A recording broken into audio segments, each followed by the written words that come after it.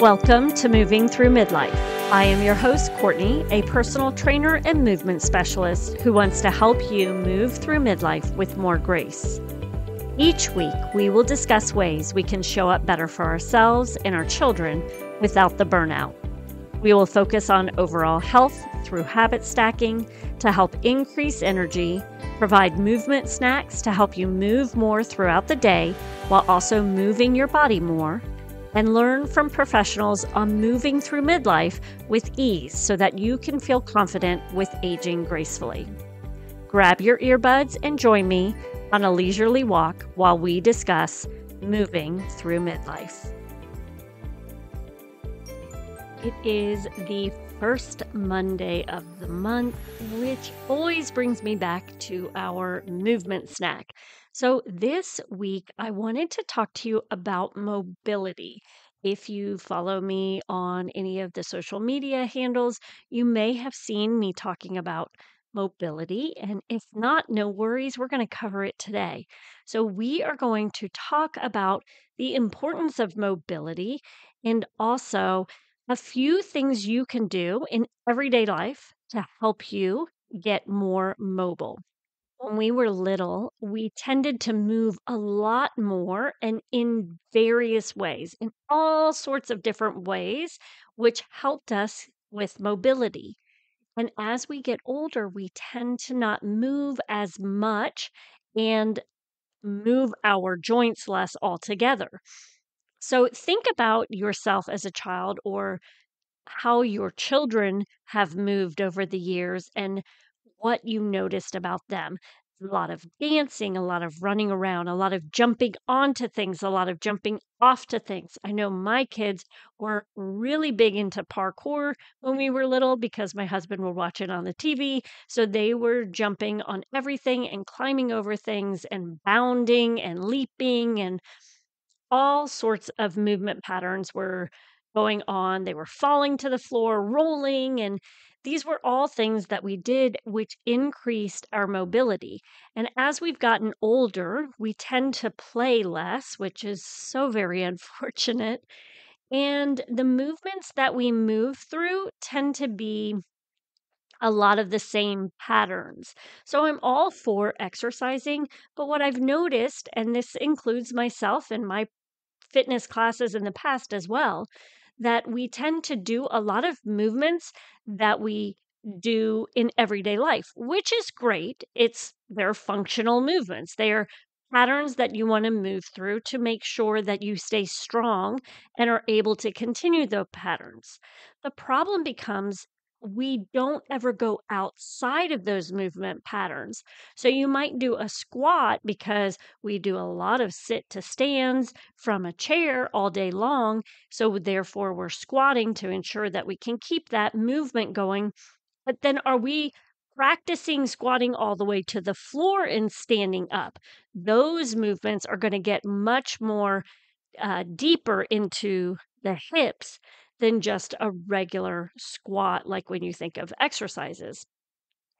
So we want to work on moving deeper into our movements and moving our joints through different positions. So, how can we do this? That's what we're going to talk about today. I want to first help you to understand that when we think about the body, we need to think about mobile and stable joints. So, our foot and our ankle need to be mobile. Our knee should be stable. Our hips should be mobile. Our low back should be stable. Our upper mid back area, which is known as the thoracic area, should be mobile. And our shoulders should be mobile as well.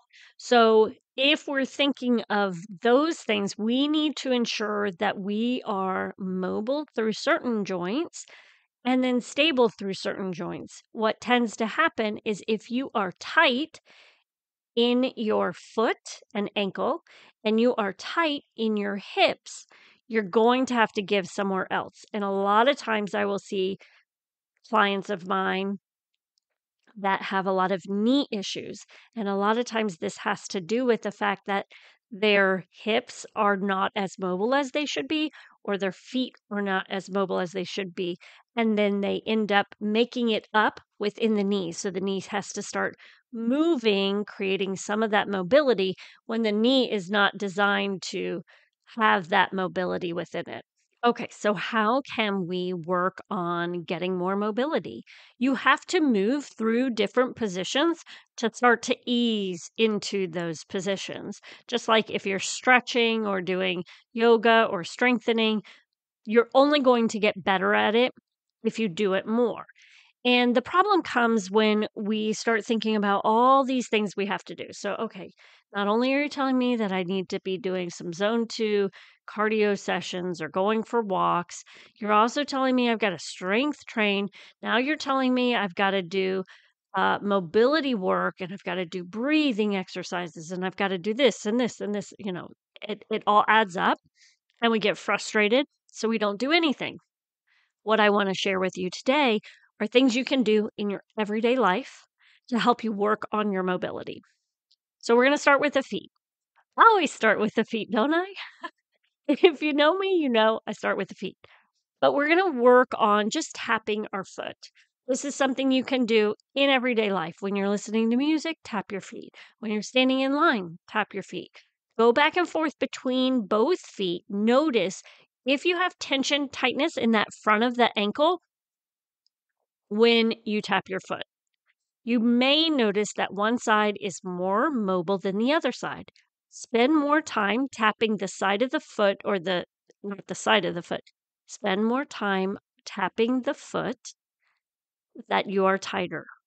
Usually it's the side that is your weaker side, so to speak.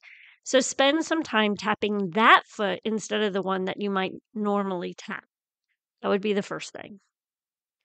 The second thing is work on bending the big toe. You have possibly heard me talk about the big toe. I know I have spoken about it in regards to incontinence. So if you're leaking urine, you may lack strength and mobility in that big toe. So we need to work on increasing both strength and mobility. If you can lift your toe up, even if you're using your hand to help. You want to see how high you can, how much range, what is the range of motion of that big toe? Is it 45 degrees? If it is, that's pretty good. We want to work on getting some range of motion within that big toe. A simple way we can do this is calf raises or going up on our tippy toes. Just notice when you go up into those tippy toes or calf raises, what is happening with that big toe? Are you sliding out to the side? Because if you are, that tells you that is a clear indication that you are protecting that big toe and you need to start moving into it more. So, two simple exercises for the feet. Let's move up to the hips. I have spoken about this before in past movement snacks. The movement in your hips and how you need to be able to move into a posterior pelvic tilt and an anterior pelvic tilt. So you're just rounding your low back and arching your low back. That's going to be through the pelvis that you should be making that movement occur. The other thing is, can you shake your hips from side to side, independent of other body parts? Yes, your knees will move a little bit, but can you move your hips from side to side without your shoulders moving as well? The easiest way to do this is to dance. Dance around the house, shaking your hips. Hula hoop. Grab a hula hoop and have fun. Be silly. Move through those movement patterns. And that is going to help you work on mobility of the pelvis. If you have a stability ball, you can put it at your desk and you can do the same type of movement patterns on the stability ball while you're sitting at your desk or if you have it at home and you want to watch TV while sitting on it, all you're doing is circles. You can do like circles around one direction, circles around the other direction, forward and back, posterior tilt. So rounding that low back, arching that back. Those are going to help increase mobility within the hips. You may notice that you strengthen your pelvic floor this way. You loosen. A lot of us tend to be tight in our pelvic floors. So even that can help loosen the pelvic floor as well. So those are a couple of things that you can do in everyday life to get your hips more mobile. As we move up the line, we're going to work into our mid back. For many of us, we are in this rounded forward position a lot throughout the day. So we tend to lack mobility and movement in that mid back. How many times do you rotate through your upper body? So think shoulders, rotate to look behind you. When we think about looking behind us, what are we ending up moving a lot? Our neck. And we're in this forward position and we're turning our head. It's creating a lot of tension and tightness in our neck area. So, can you rotate where you're rotating through that mid back and shoulder area? Easiest way to do this? Well, there's two easy ways to do this. And I believe I've spoken about this one before in a past podcast episode as well. But place a roll of toilet paper on the back of your toilet seat so that every time you go to the bathroom, you have to rotate around to grab that toilet paper. That is the easiest way to add rotation into your day. The other way that you can add rotation into your day is instead of relying so heavily on your rear view mirrors and your backup camera, use your body to rotate and look behind you. Try not to, yes, your head and neck are going to move as well, but try to use some of that rotation within your mid back shoulder area to rotate around. If you notice, like, oh my goodness, it's really tight, first think about sitting up nice and straight. So think instead of pushing your chest forward, think about someone pulling a string from the crown of your head up. So you're thinking about lengthening rather than, because when we think about sitting up straight, most of us press our chest forward. Instead, I want you to imagine someone pulling and lifting you up almost by the ears. That might be another way to think about it. So either a string through your spine or someone lifting you up by your ears, and then that will help you kind of go into that upright position. And hopefully that didn't create a traumatic experience for you just now as I said that. I'm thinking specifically about a friend of mine who had that happen to her with someone pulling on her ear. Okay, so that is the thoracic area. Easy enough, right? The last one. Here's one more. It's going to be a little bit more difficult to do because you're going to have to buy something. Well, you don't really have to. Here, I'll give you two options. The first one is bring your arms up over your head. A lot of times when we do this, we have tension and tightness in our upper back and neck area. And when we bring our arms up overhead, we use our shoulders rather than using our shoulder blade. So, what I want you to do is once you've brought your arms up overhead, I want you to think about lifting your shoulders up towards your ears and then just relaxing down.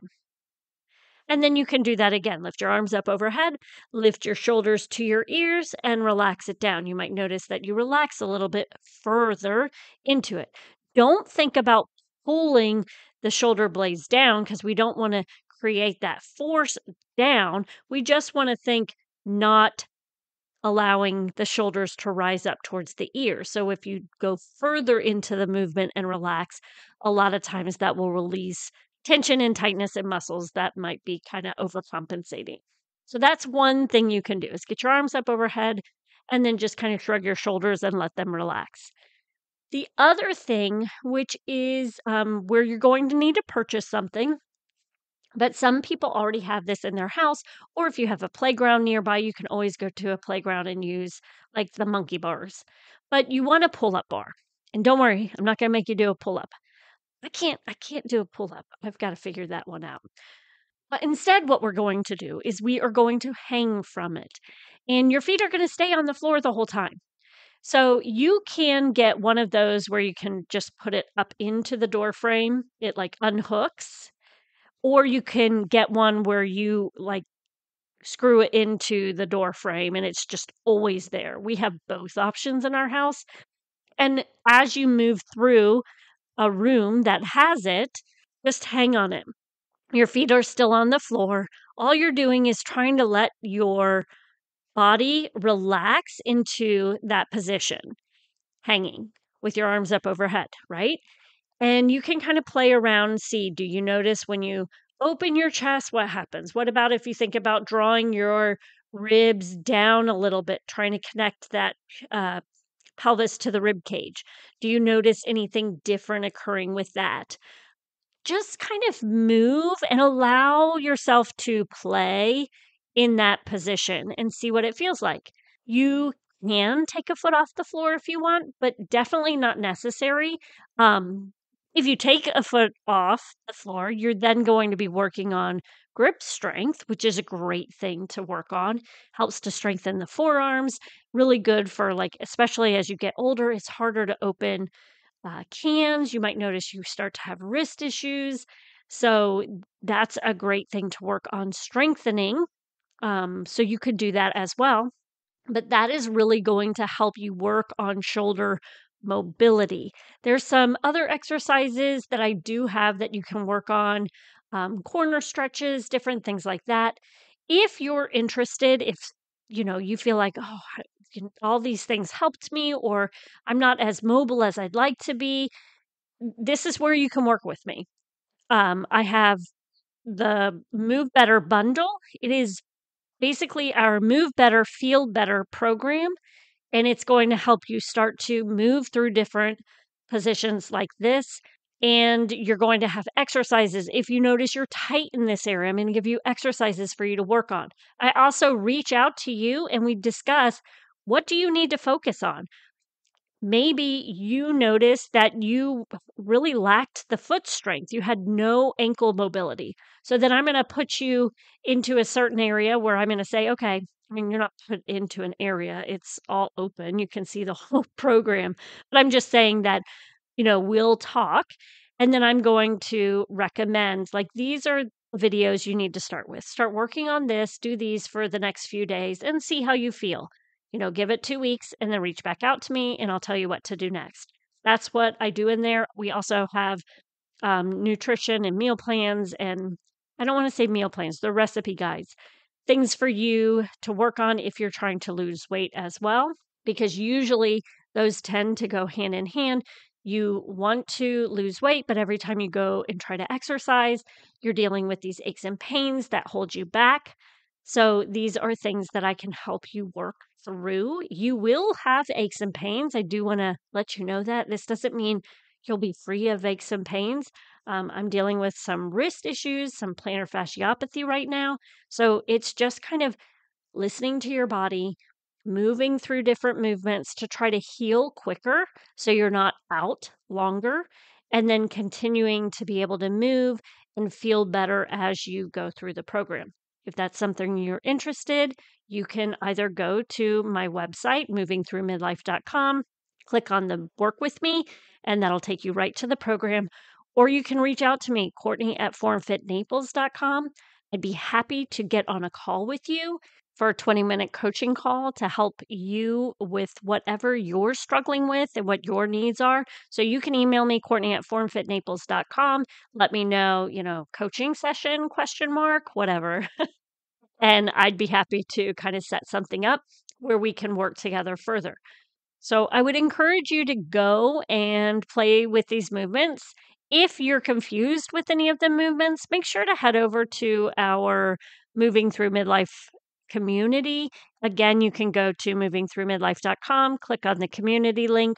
That's going to take you to our Facebook community where I have done videos on this so that you will be able to see different exercises and things that you can do to help work through these movement patterns. And then, as always, make sure to keep moving. I hope you enjoyed this episode and found something to take away to help you practice healthier habits, move more, or handle the midlife and aging with grace. If you enjoyed this episode, please share it with a friend or leave us a review to help us reach more moms just like you. Head to movingthroughmidlife.com to join the free community or learn how you can move more and feel better in your daily life.